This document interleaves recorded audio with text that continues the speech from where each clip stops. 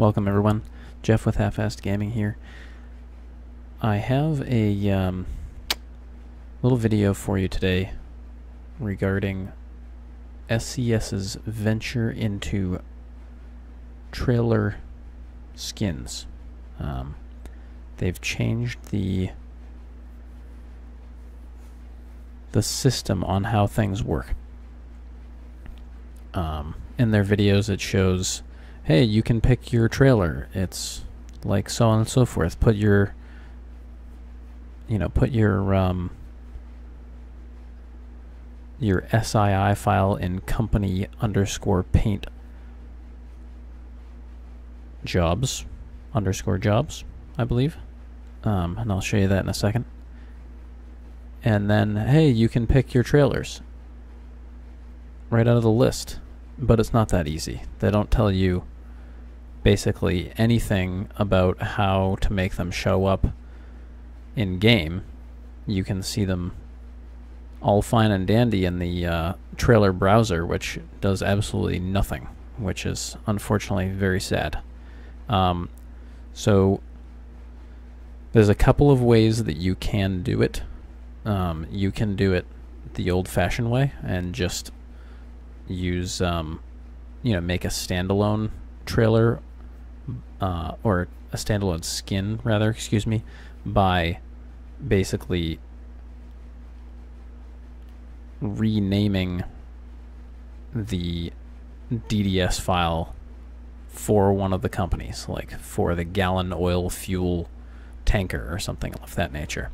So but what I wanted to do rather is to show you how to get multiple skins to show up, and it is like one of the hardest things I've had to figure out myself, since nobody else seems to be doing it. I couldn't find anybody in the forums working on it or anything like that, so I just wanted to show you what I've found so far. So here we are in just File Explorer. So I've created just my little hierarchy here. So you get your def, you get your vehicle, right? So vehicle is, they explain where you put your skins. That's going to be, in this case, I'm doing something for a VTC. So it's going to be root folder, then vehicle, trailer, company, and then your DESs and your TOBJs in here. All right, if you don't know how to make these, I'm not going to go through that in this particular video. Okay, this is a, if this is for folks that have been skinning, that know how to skin, stuff like that. This is what this is for. So here are these. Okay. This is your image files for the trailers. Basically, I took the image, the DDS that was in, yeah, it's not going to show me. I took the DDS that was in one of the existing folders. It was the gallon oil one, and just basically edited it until I've, liked what I found, and then kind of drop them in this folder. Now comes the def, okay? Now this is going to be like way over some folks' heads. I know that skinning stuff with ETS2 Studio is a totally different kind of animal. I personally could never figure it out, and I can put a truck in game, so whatever. I don't get it. I like to work with the files themselves. So in def, you have to do all of this. You have a vehicle, a company, and a cargo folder. Like, you might as well just build your own trailer, which is what most people will do.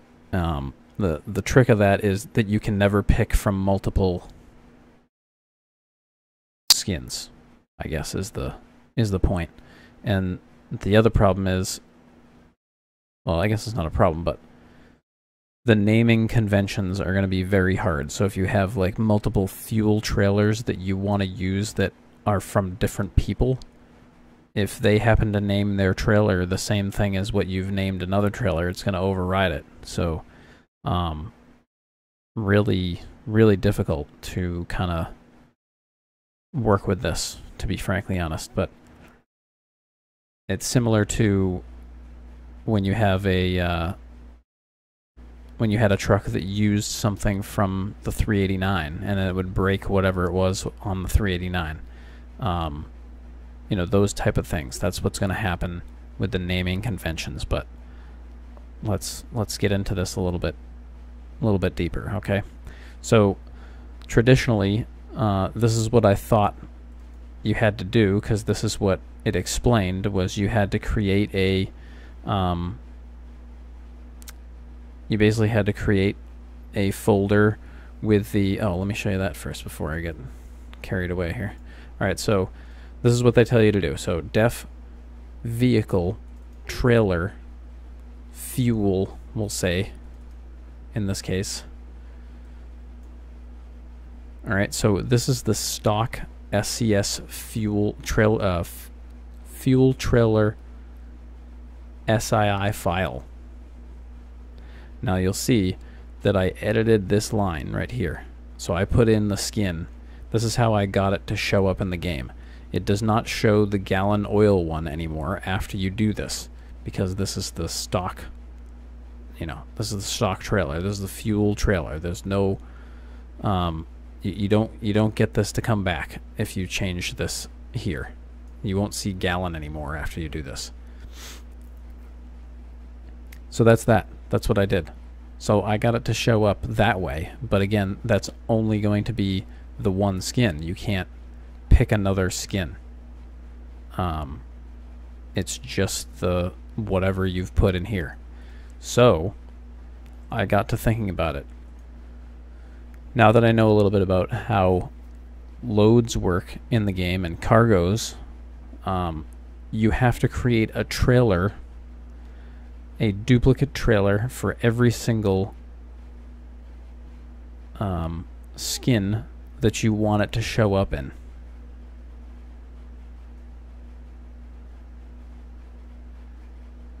I'm just going to let that set in for a second. You have to create a file for every trailer, every different skin for each trailer you want to change. So, just for sake of doing it, I created, again, you even have to create a trailer storage file, because the game has to know to load these different trailers that are not the stock ones.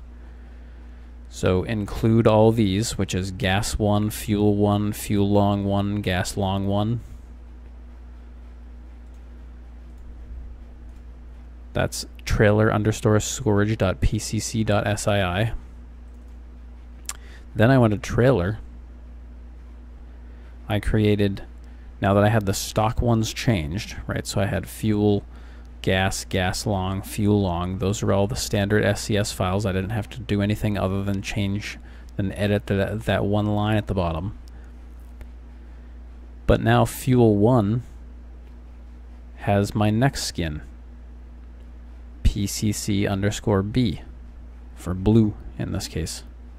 So realistically, I could have changed this to fuel B or something to, you know, make it a little easier on myself. But again, I just wanted to get this thing working, see how it functioned. All right, so now you don't have to do anything in this folder other than your paint jobs. This is all that needs to be in the fuel folder with the company paint job. The problem becomes is that now you have a new trailer. Okay, this is important right here. Trailer.fuel1. Now, this is going to show up in the trailer browser, but it's not going to show up in hauling any cargo. And the reason is because you haven't assigned it any cargo. Well, I wanted it to haul gas, and diesel. So in petrol, you need to put fuel underscore L1 trailer dot fuel underscore L1 all in here.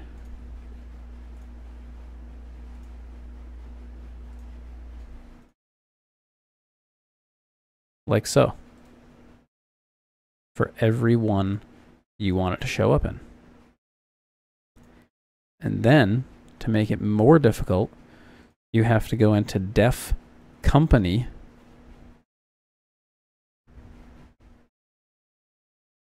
It has a trailer look.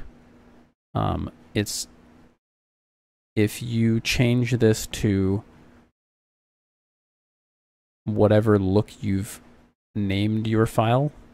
In my case, it would have been PCC. If you just put PCC, it will just pick the PCC look. But it won't allow you to pick anything else other than gallon unless you comment this out or delete it. Again, this is a stock SCS file. This is what I've gathered so far. This is not the ultimate guide. I don't know everything, but this is what I've found to be true so far. So, here's what we're looking at. You get your normal manifest and the root here. You're going to have def. You're going to have cargo. And then whatever loads you want that trailer to pull. So in my case, I was skinning the fuel, the diesel, and the gas trailer. So I've added new trailers, essentially is what this is. I've added new trailers to the cargo, which is diesel and petrol. I have commented out the trailer look so that it does not default to gallon on all of these. And in vehicle def, I have created a trailer storage file where I have the trailers that I've now newly created with the skins. And then in the trailer folder, I have added the trailer, the individual trailer defs. Like you can see here, gas 1. It's just, the other one is just gas, right? So this is gas 1. It's got the different, it's got the blue color assigned.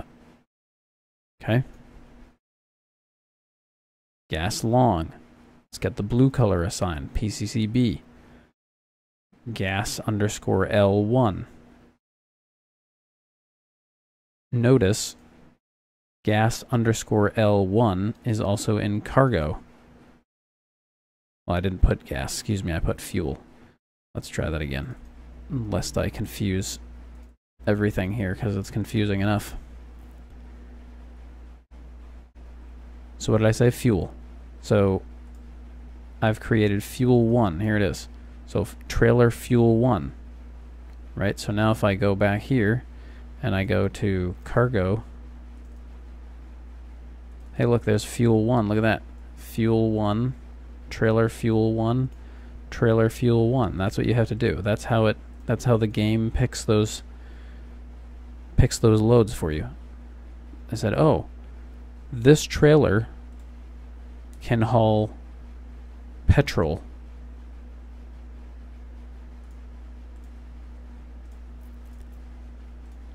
You're probably going to have to watch this back about 1 billion times. It's taken me so far. Let's see, I worked on it for about 3 hours yesterday, and so far 1 hour today. So it took me about 4 hours to figure out how the system worked. And it's basically creating another trailer. It is creating another trailer for every skin. That's it. Let me know what you guys think. Hope the video helped you. I'm going to show you what it looks like in game as well. Of course, I gotta fix my view here.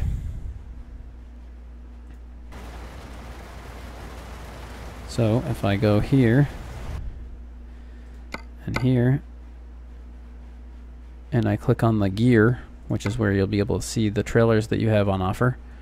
There you go. There's the plain colored one and the one with the blue. That is how you get to them to show up. Adding additional trailers.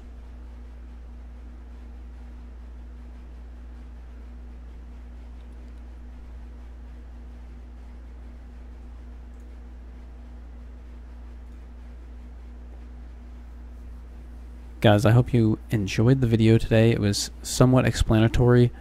Let me know what you think in the notes, in the the comments. You know, if you have questions, it's really just copy paste. Not much more to it. It's just really time consuming. It's definitely easier than, you don't have to load new models into the game. It's still just, you know, image files, so it's not a huge burden on the game itself, which is really the only thing that this has going for it, to be frankly honest. But that's been the video for today, guys. I hope you enjoyed it. Hope it was explanatory. Let me know what you think in the comments, like I said, and we will catch you next time for some more ATS on Half-Assed Gaming.